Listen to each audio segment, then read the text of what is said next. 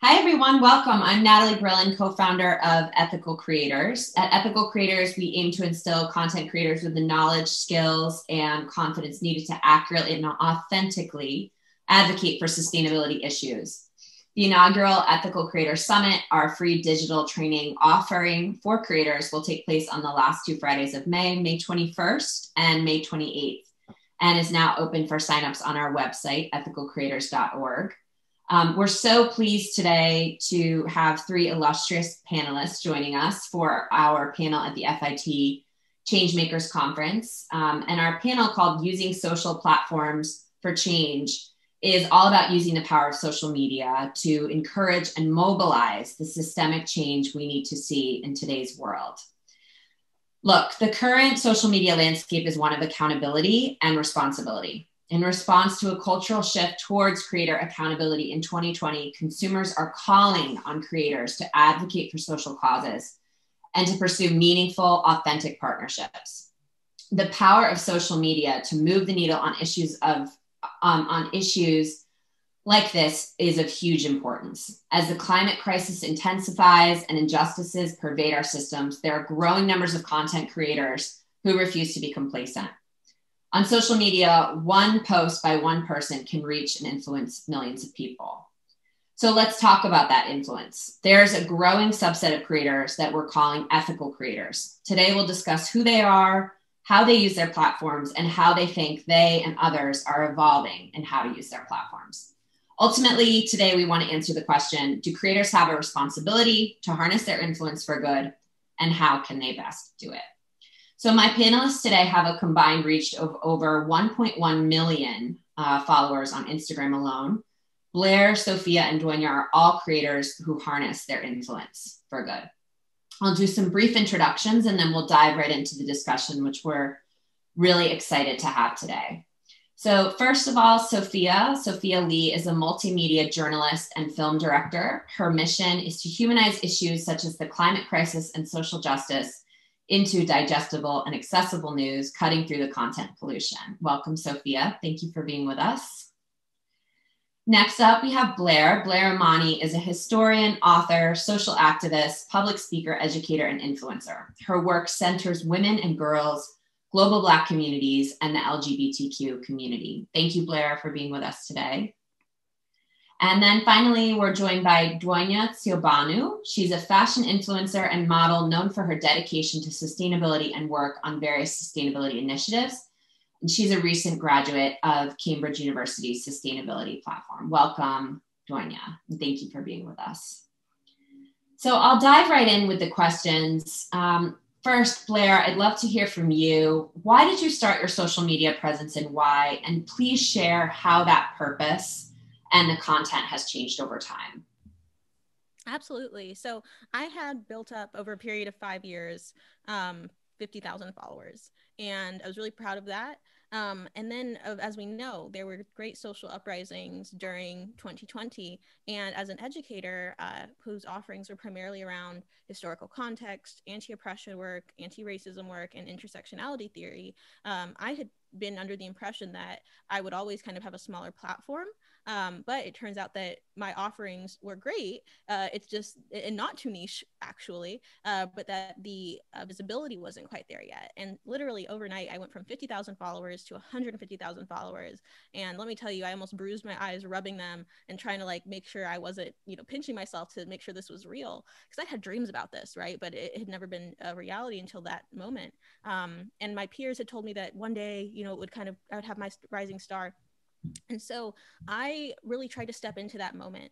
It's horrible when you go viral or you gain notice because your community is suffering. And I think right now a lot of our Asian American and AAPI siblings are going through this right now. But once that happens, we have to sometimes recognize what we can do to move forward and step into that. And I really have taken it as a privilege and an honor and a responsibility.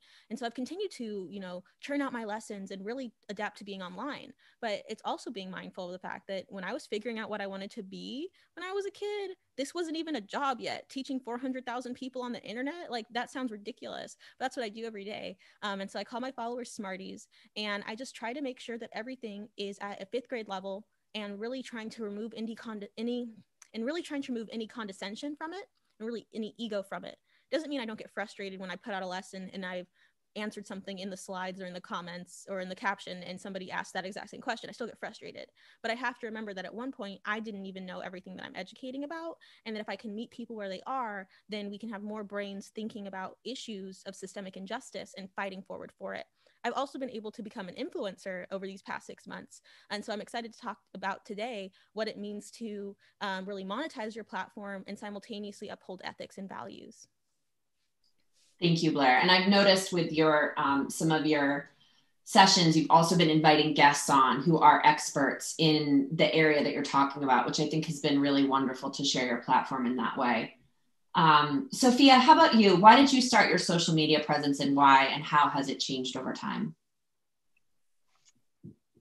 Thank you, Natalie. And Blair, I loved what you said about not bringing your ego in or using words that are accessible, because sometimes language in itself are triggering and polarizes us. If you don't understand what white supremacy or systemic racism or even climate justice means, you immediately can be turned off by the content, but you allowing people to access it from a language standpoint is super powerful. I started my social media presence like probably any other millennial, had a Facebook, had a MySpace, had all of those platforms growing up. And then I actually was on Instagram, like they launched in 2010. I think I was on it in 2011, just because photography was like a big passion of mine in school. And it's evolved because when I used to be the former entertainment media editor at American Vogue, and I was part of the core team that really launched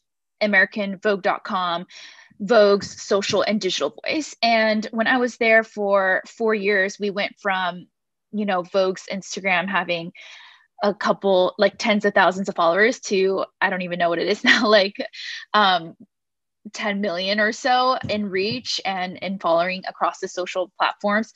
And I just realized that everyone says like the public dictates, like the social ether dictates what brands and platforms and media are putting out there. And at first I thought that was true. Like our articles that would do the best on Vogue.com were about what Kim Kardashian was wearing on date night. And then after building and launching that social and digital voice with the team there, I realized that we were entering an age of content pollution. Just like there's noise pollution, there's air pollution. We were entering the age of content pollution because actually, if you're an influencer, you have a platform, if you're a media like Vogue, you can dictate what other people are consuming. It's not like the other way around. And we were everyone was losing that power to just kind of get like the clickbait and like the quick views and the quick shares. And we were just like losing the essence of storytelling, and we were just entering content pollution, just like we didn't know a decade ago how light pollution was going to affect us physically. I don't think we truly understand the impact of content pollution, having thousands of content infiltrated into our subconscious and into our mental health. Like we don't know how long-term that's going to affect us as a human in our evolution and how we think and function, and also how it's going to affect not only our mental health, which is why we see like mental health in the younger generation being, they have like the highest depression and suicidal rates. So anyways, basically the evolution of it has become that I want to focus on conscious content, which is intentional. And there's a reason for me putting it out there instead of, again, ego, fame, etc. A few things that Blair mentioned as well. And just information that I think is necessary, but also unites us instead of polarizes us even more.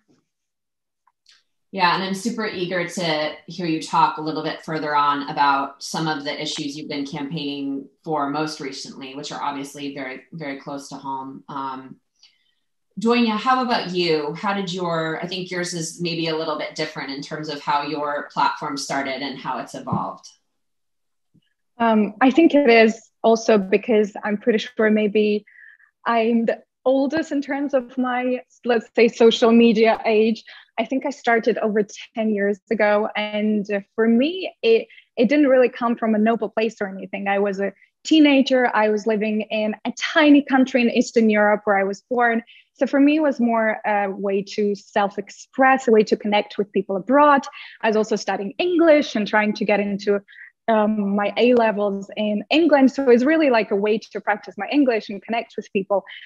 And I started my blog, and that was kind of where it all slowly started happening. But never when I started my blog, never did I imagine that I would be where I am today, you know, making a living out of this and turning this into my job. And then later on, having this passion for sustainability and, you know, being here today and speaking with all of you. That's great. Thank you. So you're a model by trade, and some of your platform you use to focus on circular fashion and plastic pollution, as well as some of the content that you do around fashion. And you're an ambassador for No More Plastic. Why is this cause in particular important to you? And what have you found is the most effective way to talk to your audience about it?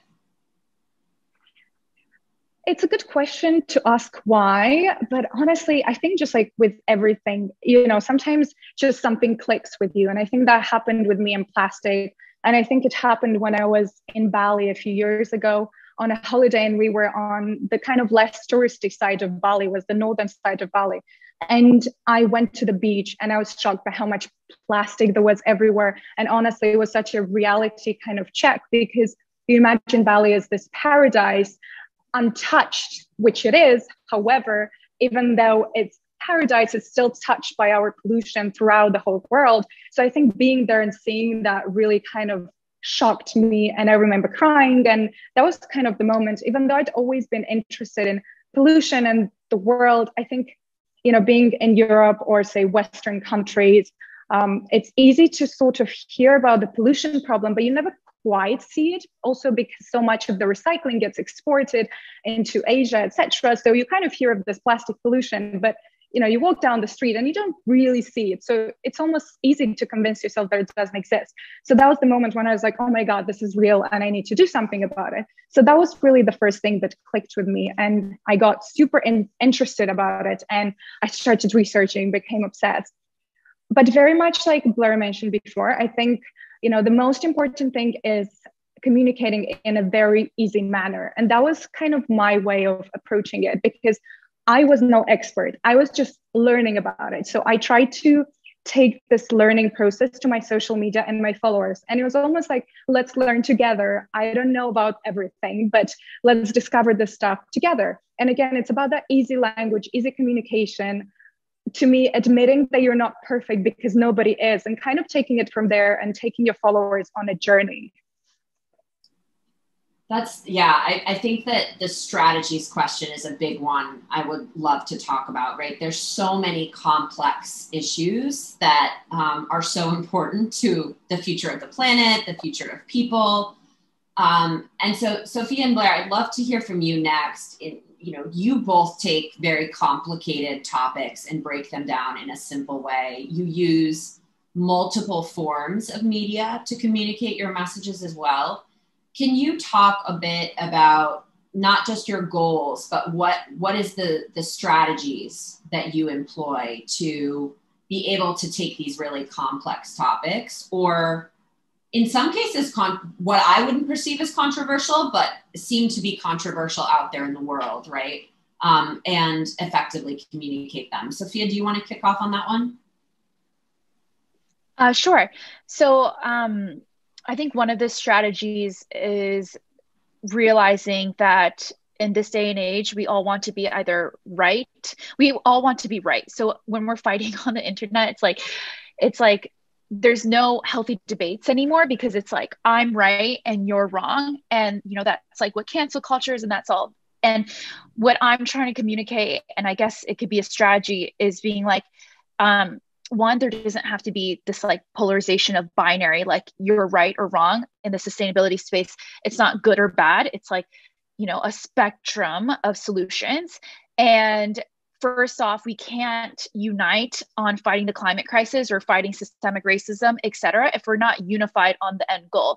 Instead of having this horizontal hostility where we're spending our energy fighting to be, I'm right, let's communicate to align and unify on who the bigger enemy is, and then go above that and attack that and work together collectively and collaboratively to approach the bigger enemy at large. And this is all very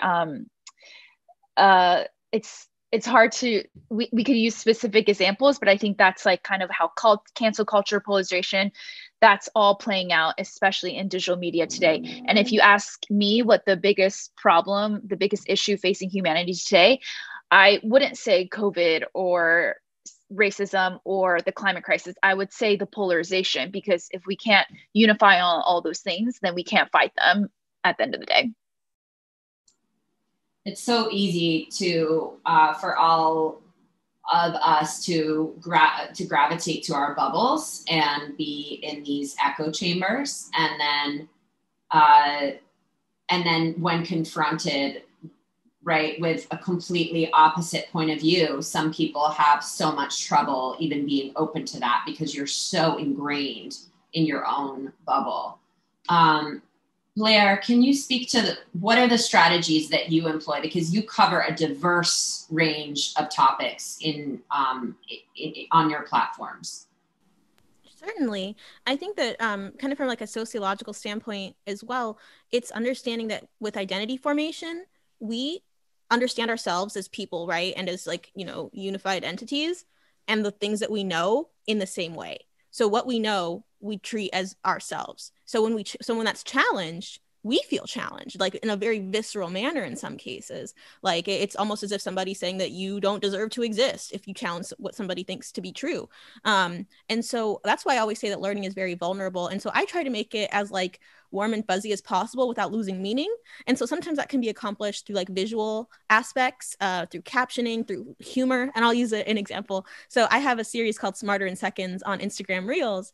And I first didn't think it would take off the way that it did. And some of the best projects are like that. But I was just having fun with it, which helped me be really experimental.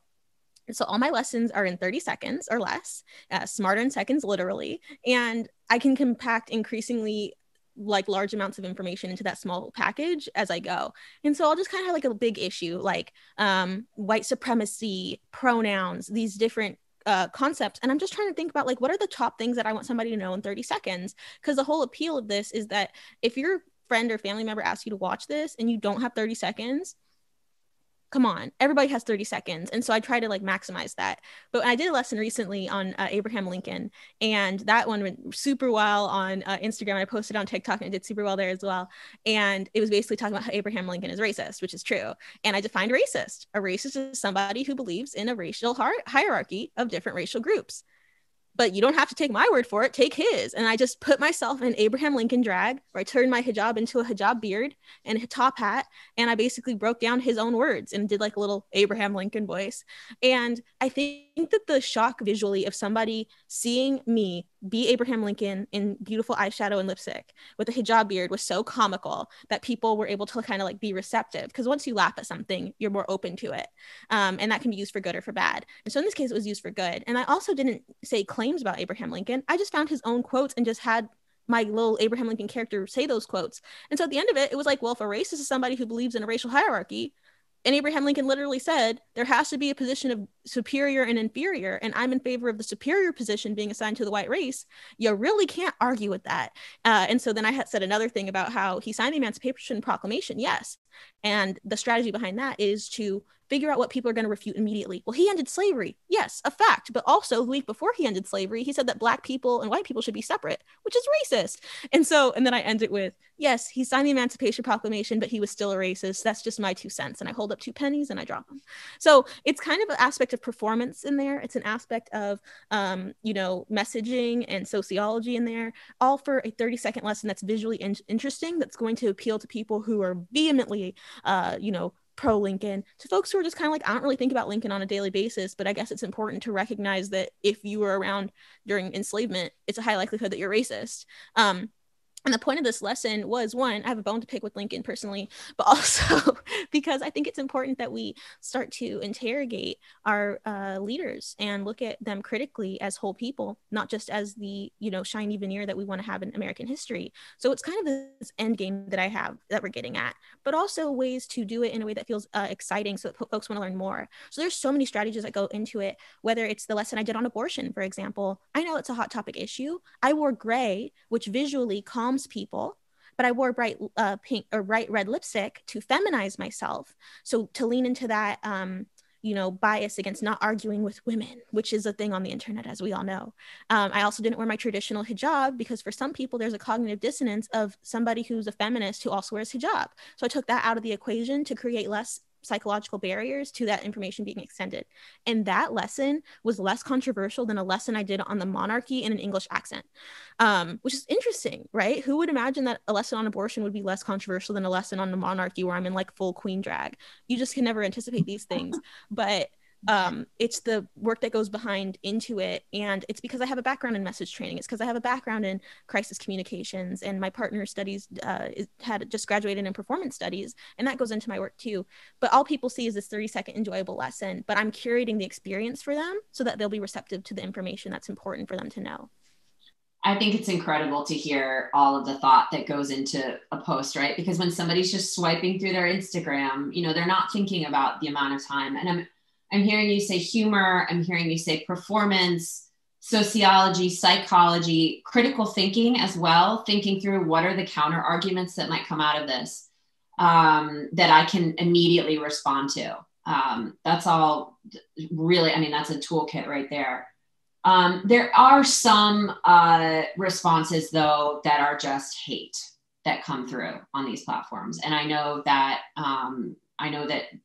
both Sophia and Blair have been victims of this. Doina, I don't know if you have as well, but I wonder if you guys can speak a little bit to how you're staying safe and healthy on these platforms. How have others in the online communities supported you? I don't want to give time and space to those messages. I would much prefer to hear how you're able to keep going and how others on there can support you. So Blair, I don't know if you'd be willing to go first on that one. Certainly. And I think what Sophia was saying earlier is very wise, which is fun because Sophia means wisdom. And it's like, there's the lateral violence, which I feel like is so much more threatening. And of course, just people who just have no interest in humanizing you whatsoever. I can generally put those in a bucket and say, okay, is this person making a credible threat? And a credible threat is generally when it's like they have a plan, they know who you are, they have a method, and they're expressing that to you in order to convey that threat to you. In that case, that's something where like, potentially law enforcement or a different type of support system has to come into play. But the thing where it's like somebody who's in your community and they're hating at you, or you have the same progressive goals and they're hating on you, then it has to be discerning, okay, what is a valid critique, even if it's not packaged in the most nice way or you feel disrespected? Is there anything from this that I need to be attuned to? And so recently I was called out and I wasn't even tagged in the call out, so I didn't see it till one of my followers screenshotted somebody else's story and sent it to me. And at the same time, I'm being told that I'm silencing folks, but I didn't even see what the critique was. And there was some valid critique there about inappropriately centering myself in a conversation that doesn't directly harm me. And so I was able to take steps back on that and, be accountable to that. And accountable just means, taking ownership of your responsibility. But I think oftentimes accountable is misunderstood to mean punish yourself until you no longer exist or, disappear. And those are the harder things. And so what I realized is when people come at you, sometimes it's with their own expectations that you're not going to listen. It's their own expectations that you don't care.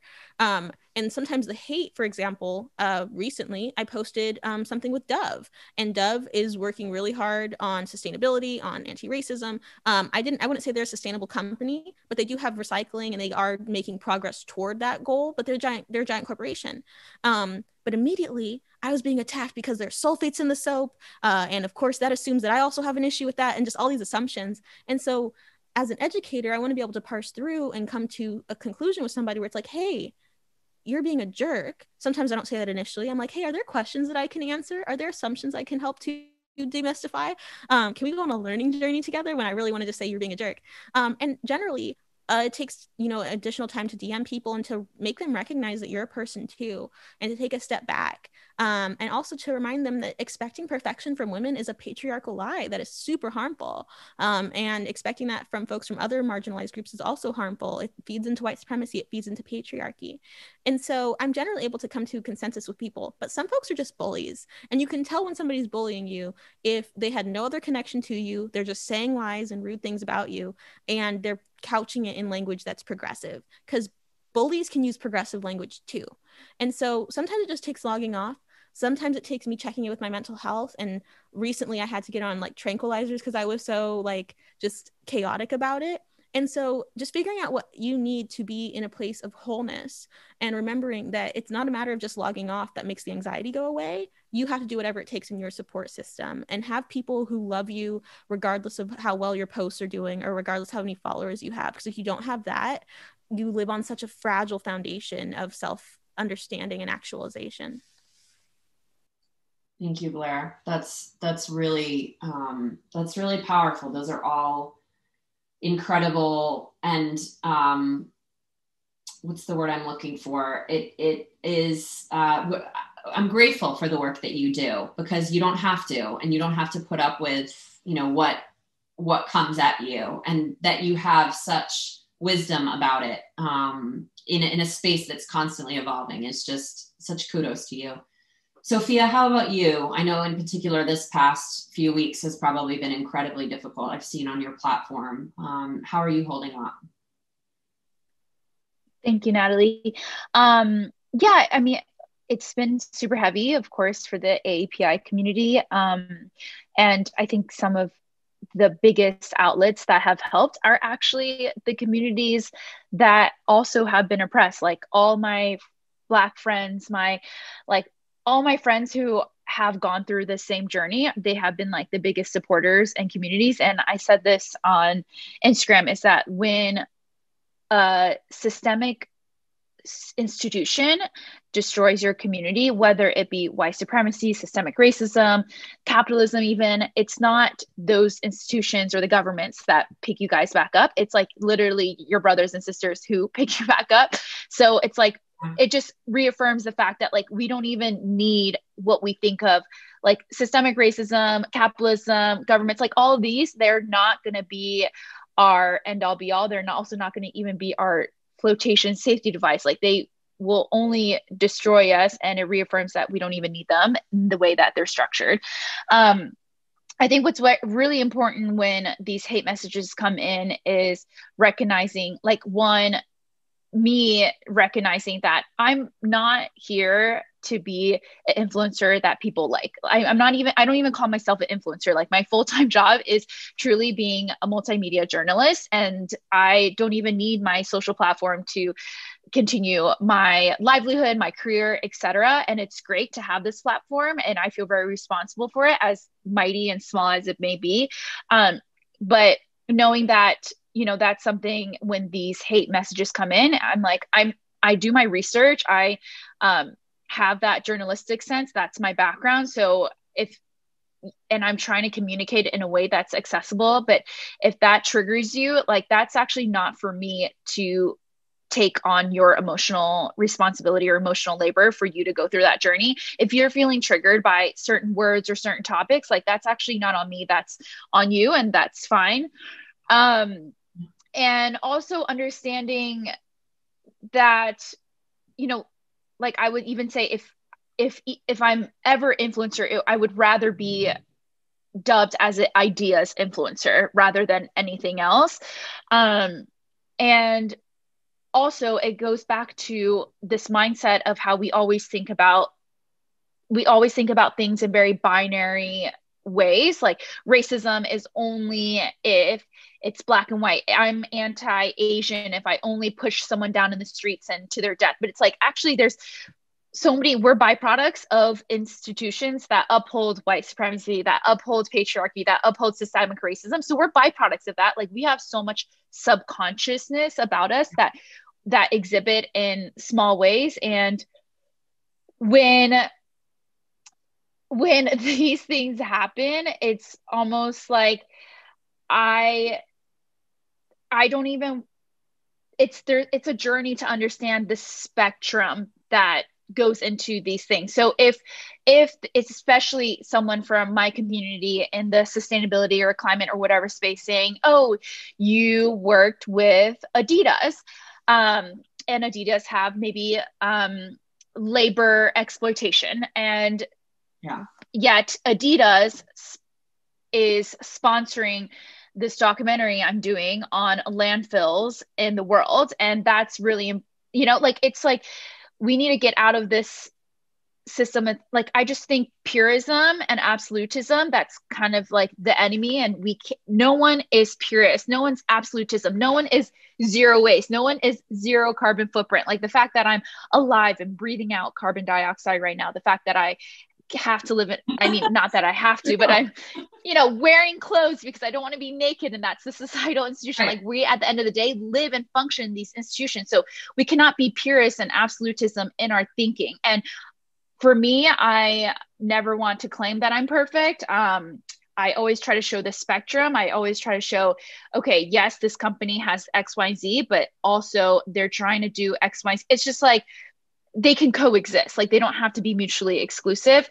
And at the end of the day, companies or brands, they could keep supporting, they could keep producing at the level they're producing, or they could also be funding this education and these movements. And I would rather have that. Like, that is the first step. And so I think the purism, absolutism, I'm like, okay, that's also your own journey. And it's just different approaches. And I actually think it's healthy and acceptable to be like, all of these approaches can exist. It doesn't have to be my way or the highway. Yes. Amen. I think about this a lot when someone asks me, is this company sustainable or not? There's no such thing. Sustainability is a paradigm. It's a constantly moving target, right? There are some brands who are doing things different than others. Absolutely. So this is a perfect segue into the next question. And thank you guys for sharing on that topic, because I know it can be a difficult one. As a content creator, there are so many opportunities to partner with brands and organizations. I know that you're inundated probably on a daily basis. How do you go about vetting partnerships? Do you have a vetting process? How do you decide who you'll work with? Doina, do you want to take this one first? Sure. And I actually liked what you said about, is this a sustainable brand? And it's such a funny question, because I think the reality is, if we're being honest to ourselves, is this a sustainable brand? It's like, the lack of a brand would be a sustainable brand, because every, let's say, company, brand, creation of product out there is in one way or another contributing to, the climate crisis and waste, and it's a carbon footprint, etc. So of course there is no, and just like, the ladies have mentioned before, there's absolutely no way of being perfect, or there is no way of, working with someone who is 100% sustainable or 100% perfect. But it is about, I think, being honest with yourself, first of all. I think for me, that's been kind of the main goal. It's been about kind of, talking to myself, what do you want to achieve by working with a brand? Is this a brand you genuinely want to work with, or are you just doing it for the money? If you're doing it for the money, will you be happy afterwards? And I think if you're people like us, and I think, Blair and Sophia will probably agree, you can't just take money and then be done with it. I wish I was like that sometimes. It's like, you overthink it, and you want it to be something where when you're alone, that in your soul, like, it's all fine with you, and you're not kind of having this inner battle with yourself that you're doing something that you don't fully agree with, or things like that. But that being said, at the same time, you also can't just 100% work with 100% pure brands, because it just doesn't exist. And sometimes you have to sort of not necessarily sacrifice your values, but reevaluate, in the long term, working with a bigger corporation, like you mentioned, is it Dove, is it Adidas, is it, H&M? Is it going to actually maybe promote the idea of sustainability, of other ethical I'm losing the world, of other kind of principles that you want to be pushed out there. Because, you know, if it's one certain message that you want to be out there, maybe it's about the big companies endorsing it, and then other big companies are joining that, and then turning it into a trend almost, which, you know, a few years ago I would have said, greenwashing, or, you know, they're just doing this for the PR. But then after noticing and kind of observing the brands working on big projects, whether on sustainability or other things, everyone is kind of looking at each other. So if one big brand is doing something within sustainability, the other brands feel like they're missing out if they're not. And suddenly they're all these brands doing it, okay, just for the PR, but then it's pushing this message to the consumers. So suddenly the consumer learns that, oh, you know, there are more sustainable products. Actually, sustainability is a thing. So they start looking into it, and then more brands are fighting for which one is doing more for sustainability. So what starts as greenwashing can actually slowly become a norm in the supply chain. So it's, you know, it's a complicated matter. And I think, like, just sort of like Sophia said, existing today and wanting to be sustainable is basically being a hypocrite, because, you know, you want to be sustainable, but just by existing, you can't be sustainable. So it's hard. And I think for myself, I definitely reject a lot of work. I'd say about 80% of the kind of projects that I have coming my way. And it's not necessarily always just because it's not a sustainable project. Sometimes I want more than just one-off endorsement. I want to work on the creative process. I want to do the photography. I want to do the creative direction. Otherwise, it just, you know, doesn't bring me pleasure. That's fantastic. And I think a point that you just touched on too is, so often the backlash is on the creators. Why did you partner with this brand? Why did you partner with that brand? Why is the conversation not about why is this brand doing this? Why isn't there a conversation directly with the brand? Blair, I don't know if you have, I know you have a process. I have thoughts. I find that to be so frustrating, because a lot of times in the contracts, you can't keep up negative comments. And it's also really frustrating to me, because what I tend to see is it's folks who are themselves going through a journey of learning where they did not talk about racism before June 1st, 2020. And yet I'm being held to a purity standard. If I was that type of person, you wouldn't be allowed on my page. You wouldn't be allowed to learn with me. I would have canceled you already. And it's not the case. I think it's just, there's so much there's just, it's so mystified. Like, oh, if you're working with a company, you must be best friends with the CEO. If you're working with the company, they must care about everything you have to say. And I think that again, it's like what Sophia was saying with the binaries. It's not that case, but it's also the case that we are being hired and that they are seeking something in us. And so we can push back on certain things as creators. And that's what I've been trying to like help mobilize folks to do on the back end. Like, if there's a policy that doesn't work for folks across shade diversity, you need to push back on that. Especially if you're in a position of privilege where they're reaching out to you.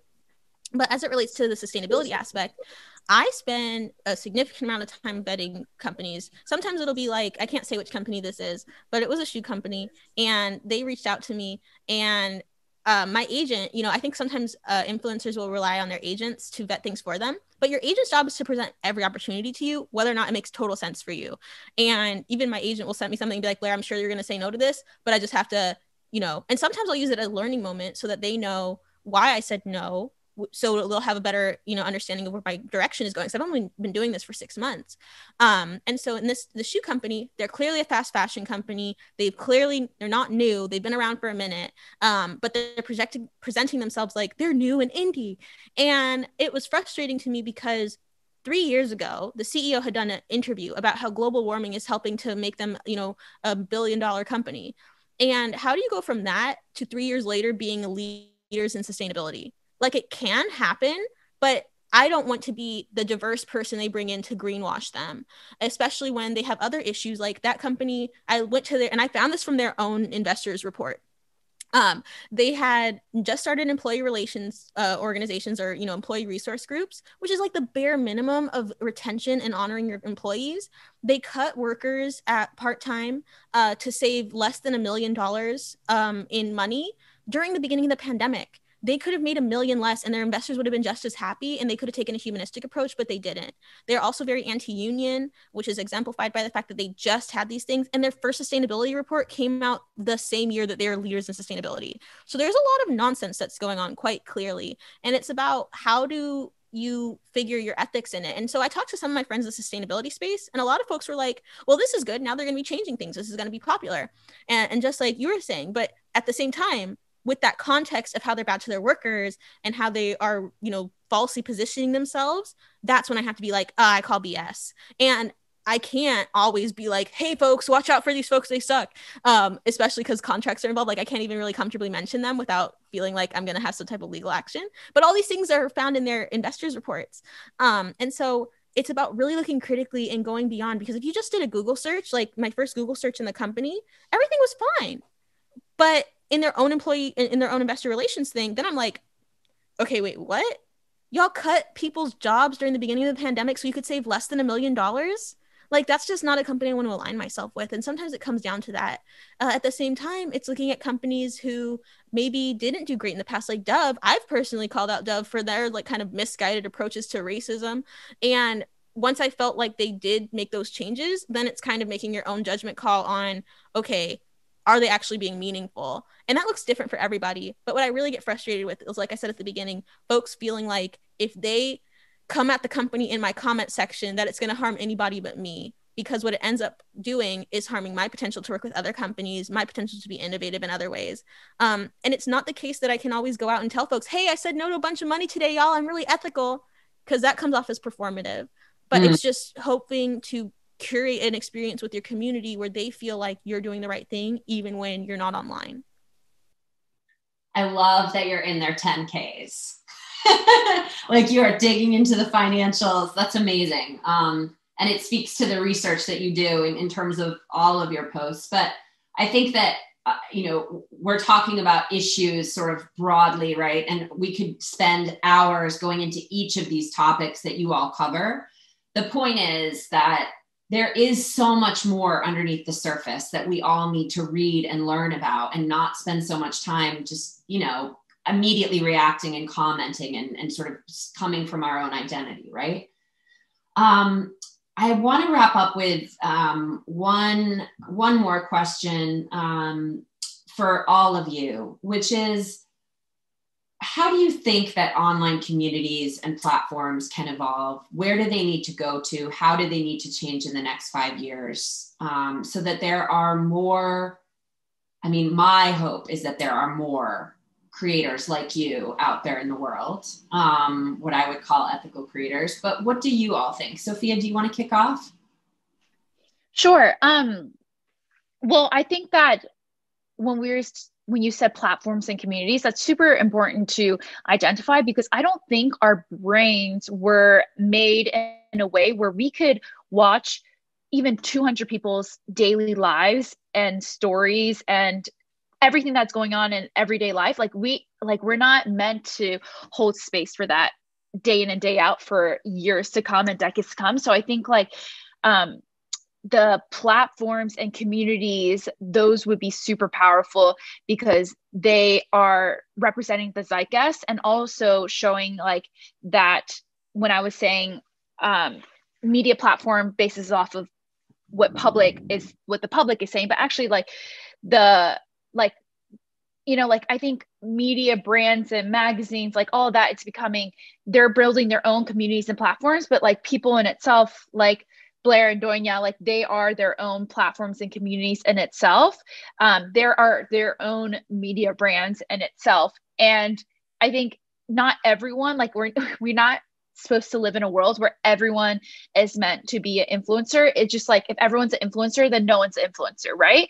And also there's a lot of studies of they're asking children in school now, what their top 3 professions they want to be when they grow up. And it's a YouTube creator, an influencer, or just famous, just around that. And I just think that as we go into even a more democratized, digitized space, is those communities and those specific platforms for very specific kinds of ways of pushing thought processes, pushing the way we view the world, that's important. And to belong to a community or platform, instead of thinking I myself need to be the one that's the influencer. And I just think that the more that this becomes common, the more content pollution we'll see, the more, it's just gonna become more and more where we need to, then it will probably go to this breaking point where we then need to be like, okay, this is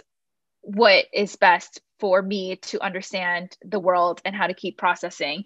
I don't know if that makes sense because it's all very hypothetical, but I don't think we can continue on in this way. And the communities and platforms will be one of the biggest answers. We face an uncertain future on many fronts. I think it's very hard to know how things are going to evolve. Doina, how about you? How do you think that in a best case scenario, these communities and platforms can evolve for positive influence and change? I agree with Sophia on the topic of communities. And I think especially with giants like Facebook, really kind of changing their platforms to discourage creators from natural growth and organic interactions, and really bringing in all the ad spacing and kind of bullying small creators out of their pre-existing followers. The community itself is really going to play a role, and that is through kind of supporting the creators that they like by sharing their posts, by liking, by commenting, by interacting, and talent in between, influencers, etc., commenting, liking, sharing each other's posts, and so on and so forth, because I think we're really stepping into a period where all of us will sort of be losing our existing engagement and not actually reach the followers we already have. And I think that's kind of the next step of what we're going to go against. It's actually going to be kind of the big tech companies. But also I think interactive content, and it's exactly what Blair was talking about, and it's exactly why I'm spending so much time on TikTok. And that's very much, easy video content. And I really believe that the future, I mean, the present already is video. Sorry, that's a tram on my street. The present already is so video kind of driven, but I think the future really will be about video, whether it's shoppable videos, shoppable interviews, etc., etc. And I think kind of investing your time in that, whether you're a small brand or a small creator, is really going to pay off down the line. And being unique, I mean, it's always been the case, but I think especially now, as we've touched on kind of the content saturation, I think it's content pollution. It's going to really play a role kind of being different and having a different angle. Thank you, Doina. And Blair, I'd love to hear your thoughts on this too. Thank you. I think that there's a few things that are on like my wish list of the future for content creation. Like, it's interesting to hear that young people wanting to do these things. I hear in my spaces, like, young people want to be activists, they want to be content creators, they want to be influencers. And I think what that speaks to is they want to make things that people resonate with, and they want to be effective in creating the change they want to see. And they're only used to seeing that in a few limited ways. And so when I do these exercises with young people, I try to dive in to, what does that mean? You want to be an artist? Awesome. What do you like doing? Is it digital art? Is it oil paints? Like, what do you like doing? And matching those things up and going into this idea of uniqueness that Doina just said. It's those things that make you so weird. Like, the things that I do well, talking really fast and having a big mouth, those are the things that made me have the successful Smarter in Seconds. And so it's leaning into those things that keep you outside the box and putting yourself into a position where you're not only comfortable with yourself, but you're able to express that to other people and provide knowledge. There is a bit of ego that has to be demolished too in terms of this, realizing that sometimes we're not the best educators on a subject. Sometimes we're not the most versed person on this. And also sharing the space. I think that there's this whole myth about particularly marginalized creators. We do collaborate with each other, but how much do we do it in front of the camera? And so I've been having ridiculous growth right now because I'm using Reels, which is great for having growth on Instagram. And I've been collaborating, which is great for growth anywhere. And I've been collaborating on Reels. And it's been shaping people's understandings. I did a lesson on Down syndrome with folks who actually have Down syndrome and educate about Down syndrome, which helps folks to realize that they have a lot of ableist biases about who can be an educator. And so there's a lot of that has to happen. And sharing space sometimes comes with realizing that if we share space, we don't lose space, we gain more. And finally, something that I think it has to happen, not only in the virtual space, but in the, real flesh space, is that we have to get to a space of understanding not only how we identify things that are bad, but how we realize how we can contribute to it. And so I think that when I see folks who have filters that, on their page that, make somebody's nose smaller and skin lighter, but then they talk about injustice, that person has to eventually recognize how they're contributing to that person to racism. And so it's a harder step, but I really think that once we can get there, we'll have a more empathetic world, because we won't be going around and saying, that's problematic, that's problematic, that's problematic. It'll be, let me meditate on the ways that I'm problematic and how I can stop from doing that. Because if everybody's taking care of their own business, then we're going to get free, and we're not going to have to constantly check on each other about this stuff. But that's the harder thing. When I put out a new lesson, I'm immediately getting tagged in all types of other posts where one of my smarties is going, hey, this is problematic. I just learned this 10 seconds ago, but you should know this, and shame on you for not knowing it. And they need to get to a space where they're like, okay, wait, how have I contributed to this? Not immediately, I'm going to be a warrior for this new thing that I've just learned. But that takes longer work. That's fantastic. So one quick final question, because I'm actually really super curious to hear, what is one account that you guys think is really worth following right now, apart from your own, on whichever platform you like? Blair, do you have an answer? Yes, I do. So Aja Barber has taught me so much what I know about sustainability. And I think what Doina was saying about like the pre-existing followers, sometimes folks come into the space and they're praised more than the folks who've been doing it for longer. And so Aja Barber has been doing it for a minute. And so has Celine Celine's at Slow Factory. So I would follow those two accounts because they do it in a really intersectional way. And they have the experience, and they are in a point, I think, in their careers where they are not mincing words. They're just saying the truth. Yeah, absolutely. They're both fantastic. They do not mince words, and more power to them. How about you, Sophia? I'm actually at Celine's house right now.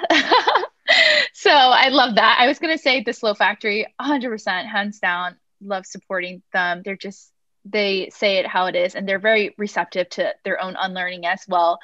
And then also Celine and I are launching something mid-April, and it will be aota.tv. So hopefully that will be a fun thing as well. Awesome. We look forward to seeing that. And Doina? I think my favorite account at the moment, which is one that I've sent to my teenage sister as well, is Get Wasted on TikTok. And they basically they're an educative kind of sustainability driven low waste channel that I think now have gathered millions of followers. And what I love is that they do all these really easy to understand videos, basically like school almost videos, like that, you know, a huge amount of people interact with on TikTok that wouldn't normally care about sustainability. And that was kind of how I got hooked up on them. And that's how I started reposting their stuff to Instagram. Love it. I'll check that out. Get Wasted. Okay. Well, thank you all so much for your time today and sharing your wisdom on a space and a constantly evolving situation, quite frankly. And all of what you shared today is just so thoughtful. So thank you for your time. Thank you to FIT for having all of us at the Change Makers in Action conference. And I look forward to seeing you all soon. Thank you. Thank you. Bye. Thank you so much. Bye. Thank you, everyone.